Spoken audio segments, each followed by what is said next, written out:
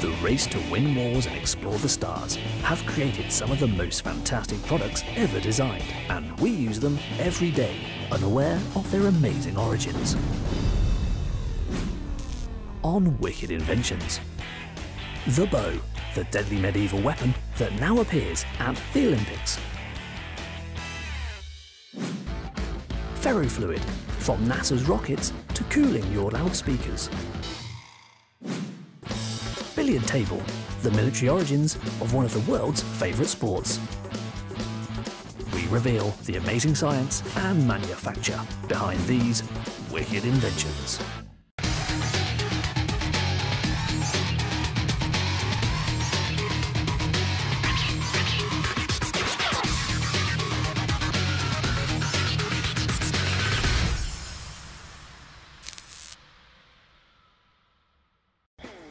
The bow and arrow may be used in an exciting Olympic sport today, but this weapon system has actually existed for over 10,000 years.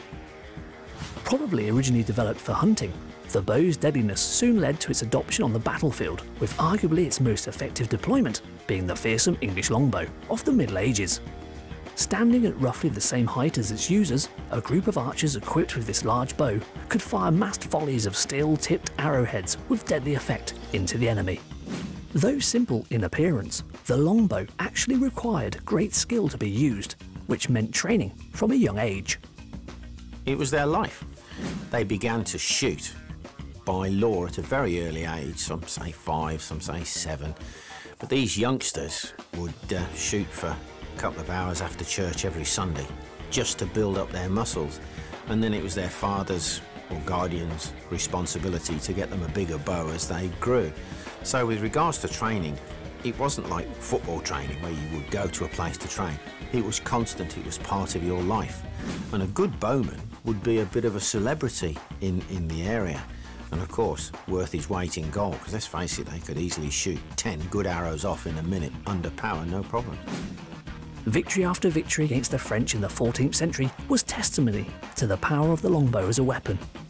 But what was the science behind its success? The traditional bow and arrow basically uses a stored energy system. The stored energy is in twofold. First, it's in the actual string that's been pulled back, which is holding the bow under tension.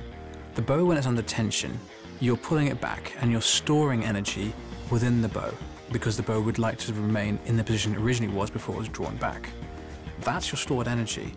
When you release the string, that bow tries to immediately snap back to its original position. As it does so, the string that it's pulling on begins to pull on the arrow, and this starts to propel the arrow forward. The speed and strength of this depends greatly on the length of the bow, as well as the materials involved. Because if the materials are very stiff, if you pull it back far enough, you'll get a very, very strong, accurate and powerful shot. But if it's much more flexible, you may be able to get potentially more accuracy, but you cannot get the distance that you're looking for. Today, modern compound bows incorporate exotic materials such as carbon fibre and pulley systems that allow the user greater accuracy when firing. But other types of bows still in production hark back to more traditional methods. For example, the laminate bow is made with layers of wood or other materials, a method that can trace its origins back to the Mongol composite bows of the 13th century. So, the bow, truly a wicked invention. Striker bows have been making longbows in Minster, Ohio since 1997. In 1996, my dad decided to build his own bow and harvest a deer with it. So he worked on that, was able to achieve that, wanted to kind of build on that idea, so he started building a couple other designs and some for some friends. And before he knew it, some people he didn't know were asking, hey, could you build a bow for me? And that's kind of how the business started. Their unique designs are still produced by hand and built piece by piece. We could use a CNC, we could, automate our processes a little bit, but we choose to do it more handmade because the quality, you can tell it's handmade. Each detail is hand inspected and checked. What's unique about them, in my opinion, is the craftsmen that work with me. I've done this for the last 18, 20 years myself, and to get the right people in the right positions to make everything happen so I can go forth with the company is pretty phenomenal. They do a fantastic job. Every longbow starts as a block of wood. To begin, a suitable block of dyed birch wood is selected. 4 strips, or veneers, are cut from the birch block using the bandsaw. To remove the saw marks, the veneers are drum sanded down to a thickness of 30 thousandths of an inch. These veneers will be stuck together to form a strong yet flexible bow. The thickness of each veneer is checked using a dial caliper to ensure consistency. Bamboo strips are used to form the strong wood core of the bow. 2 strips will run down the length, and they are sanded to a point to form a seamless joint which can be glued together. Another birch block is selected to make the handle or riser of the bow. A template is used to mark out the shape to be cut. The riser is then cut on a bandsaw. It will be made up of 3 separate sections, separated by decorative veneers. The 3 sections of the riser are sanded on a belt sander to remove saw marks and make an even surface for gluing. Decorative green veneers are prepared to sandwich between the layers of the riser. All of the pieces are glued together using a strong epoxy resin glue. It is held together tight using clamps. Then it is put into a heat box to dry. The heat accelerates the drying process. Once dry, the riser is planed to ensure that all the veneers are flush to the surface and then sanded smooth to clean off any residue. The inner edge of the riser is then marked using a template and cut further using the bandsaw before being ground and finessed with the sander. Next, a coating of epoxy resin glue is applied to the birch veneers and bamboo cores, as well as a strip of fiberglass. The fiberglass layer will add further strength and reinforcement. The 3 layers are bonded together in a sandwich. 2 of these sandwiches will be put together to form the final bow. These 2 sandwiches are then assembled in a custom-made press surrounding the riser. The assembly is clamped tight shut, and force is applied using compressed air hose to ensure even pressure along the entire length of the bow during the setting process. The press is heated to 165 degrees Fahrenheit for an hour and a half until the glue is hardened. The bow is then sanded all over to remove any glue residue and smooth out the surface. The riser section which forms the handle of the bow is shaped and profiled using a variety of sanders.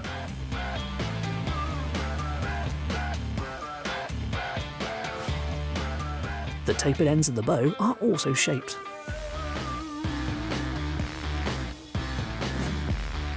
The striker logo is applied using a transfer. As a finishing touch, the manufacturing date is handwritten on the bow. The final finishing stage is to spray the bow with a protective lacquer. So, there you have it, a beautifully crafted longbow, pretty much unchanged since man started hunting. The longbow, truly a wicked invention.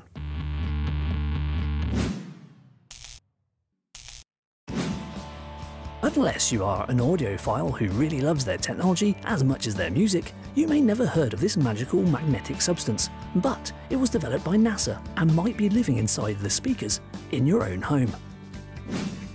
It is ferrofluid. A ferrofluid, as the name might suggest, is a fluid that has fine particles of iron suspended in it. This is very useful because if you pass a magnet nearby it, the particles will start to align. And if you have a stiff fluid, you can start to make the fluid react in a way that you want to.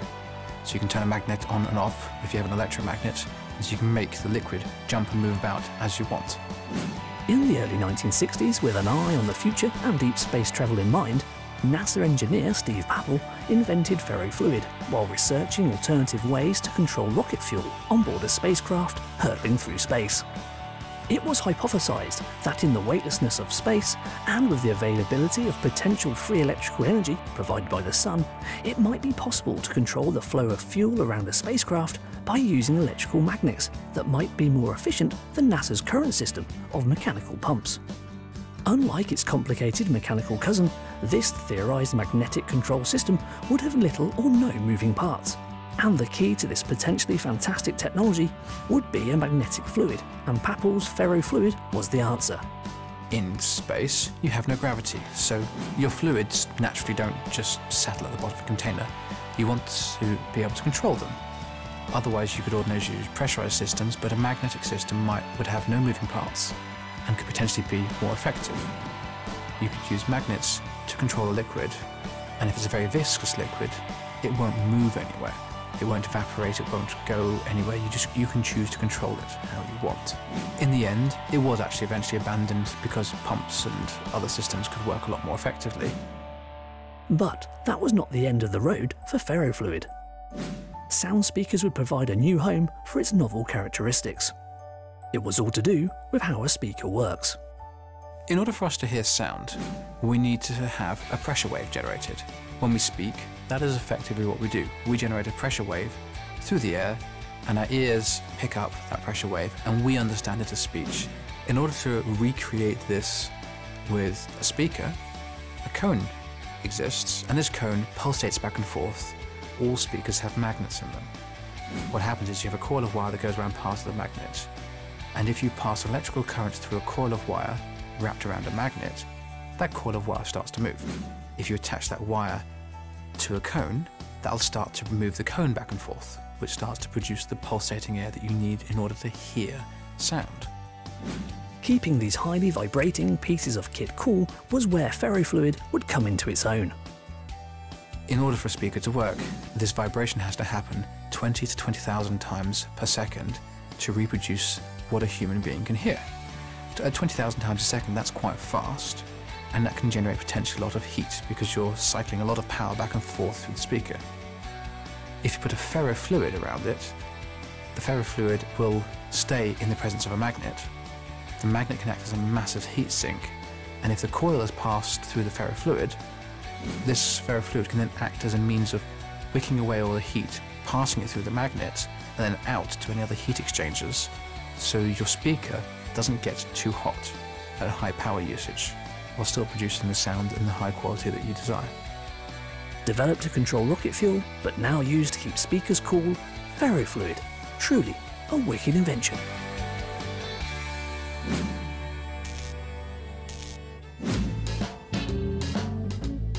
We've just seen how NASA's ferrofluid is a fascinating substance that utilizes the amazing characteristics of magnetism. And now it's our intrepid tester's turn. He's going to build his very own levitation device. What you will need: a flat piece of wood, some long wood screws, 2 small neodymium magnets, a drawing pin, a screwdriver, scissors, 4 ferrite speaker magnets, and some plastic sheeting. To begin, screw the 8 screws into the wood. Space them out so that 2 screws will support each magnet, which will result in 2 parallel lines of 4 screws. Leave approximately 20 centimeters between each row. Next, carefully place the speaker magnets on the nails facing each other. You will have to check the polarity of the magnets to make sure the magnets in each pair are repelling against each other and not attracting.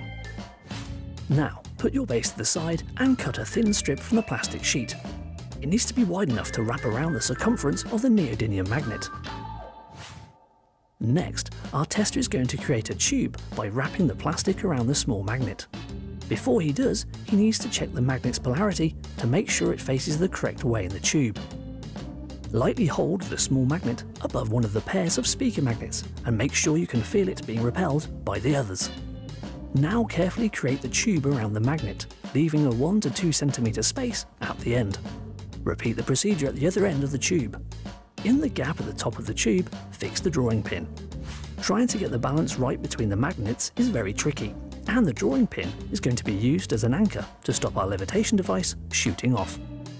We are now ready.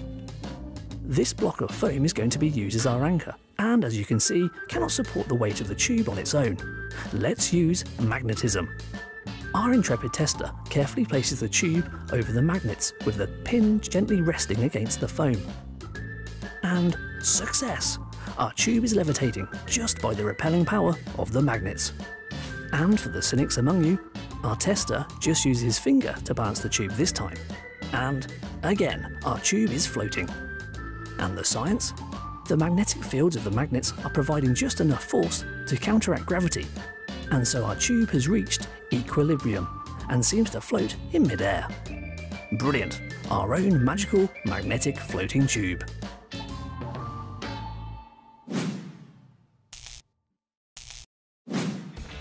Billiard sports in all their forms are recognised worldwide as a great way of passing time, socialising and competing with one another. Two of the most popular forms of billiard sports are pool and snooker. But did you know of their military links and how one British Army officer played his part in the creation of the game of snooker that we know and love today? Billiard sports, or cue sports as they're also known, encompass a wide variety of skill games, usually played using cue sticks to move billiard balls around a cloth-covered table. So, where did this tradition of table sports begin? These kind of table games have been around for hundreds and hundreds of years. We first know of instances from as early as the 14th and 15th centuries when they were played as a kind of evolution of outdoors croquet, and the green covering of the billiards table is actually there to mimic the grass of outside from when you used to play croquet. And slowly, over the years and over the centuries, this table game developed into what we would recognise today as billiards or pool. Snooker is a hugely popular form of billiards and owes its existence to the British Army officer Neville Chamberlain. In 1875, in the Indian town of Jabalpur, an officer named Neville Chamberlain was playing billiards in his officer's mess. At that time, a new cadet was known as a snooker, and as he was playing this game of billiards and they were trying to understand the rules, he remarked that everyone playing it were just snookers, they were novices, and the name snooker really stuck. Since then, table sports have proved an important addition to army barracks and mess tents worldwide, giving soldiers and officers much-needed downtime and a chance to bond. It's a very social, ordinary thing that you did at home. So it brought a human relationship into the way in which the various ranks got on together. With snooker and pool especially growing into competitive sports played at a professional level, the equipment used must be of the highest quality, and the craft of a good billiard table has been honed over centuries. Today, slate is used on the tables to give an even playing surface. If you're talking about a pool table, you want something that's nice and flat, but doesn't flex. And that's great, and it means that the table, if you shoot something hard, the vibrations don't necessarily pass through the table because they go straight into the ball because the cue table doesn't actually move. So you can make one shot in one corner of the table and the balls in the other area don't vibrate or don't move. The production of a good billiard table is a highly skilled job, giving players the perfect surface to play this ever-popular sport.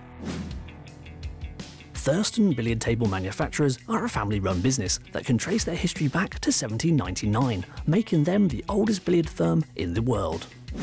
They are certainly very durable tables. In fact, I would almost say that they last too long because we have people ringing us up these days and saying, I've got a table, a Thurston table, can you tell me any history about it? And quite often we can. We have records that have survived the bombing of the Thurston building in Leicester Square in 1940, so we can trace out, in fact, sometimes who the original customer was. So we can give a lot of history on the tables. Today they use tried and tested methods to produce their tables that have changed very little in 120 years, with a focus on handcrafted care and precision. The production of a Thurston table begins with the selection of the timber to be used in the construction of the frame and legs of the snooker table. Traditionally, the wood used would be mahogany, oak or walnut, though today Thurston use ethically sourced hardwood with similar properties. The wood is then cut down to the relevant sizes for the frame. Once this has been completed, the planks need to be reduced to the required thickness using a planer. In order to ensure the frame is rigidly held into place, holes are drilled into the planks and positioning dowels are fitted, as well as bolts which tighten up on nuts set into the side, middle and end rails of the frame.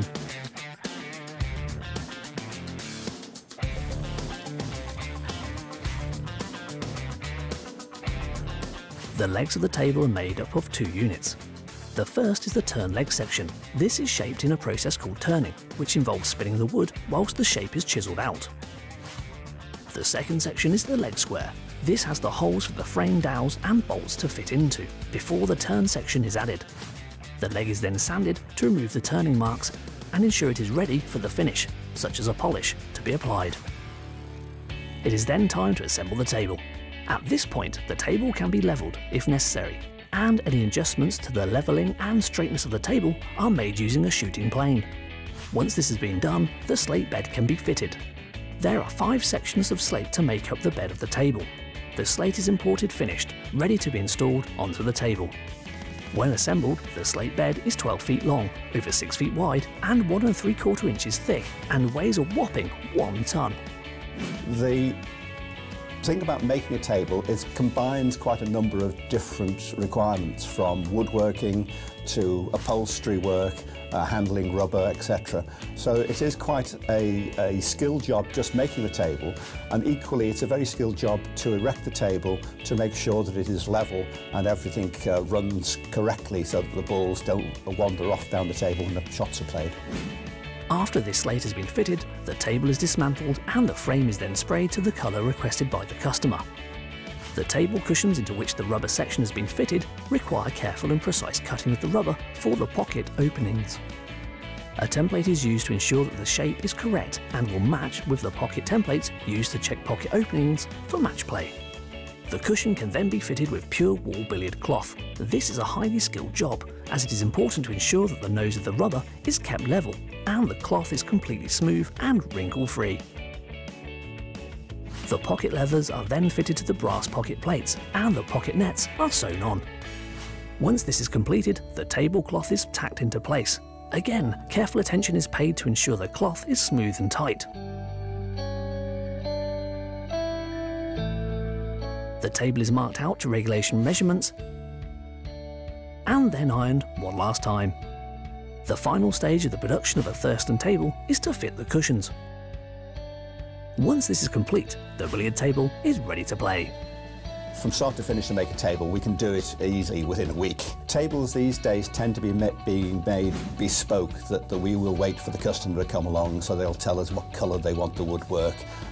Sometimes they can even select the timber, so we might use a mahogany type timber, which will be traditional, or even something like maple if it will fit their room. But the table itself, basically turning the legs, making the woodwork, checking the slates over, fitting the cushions, making sure that the cushion height and the rubber, etc. is the right height. To do it properly, about a week. Centuries old and still as popular with players worldwide as ever, the billiard table is truly a wicked invention. So there you have it, a dash through the hidden history, super science and amazing manufacture of products that you use every day, but have never realised their amazing background. The bow, ferrofluid and billiard tables, all wicked inventions.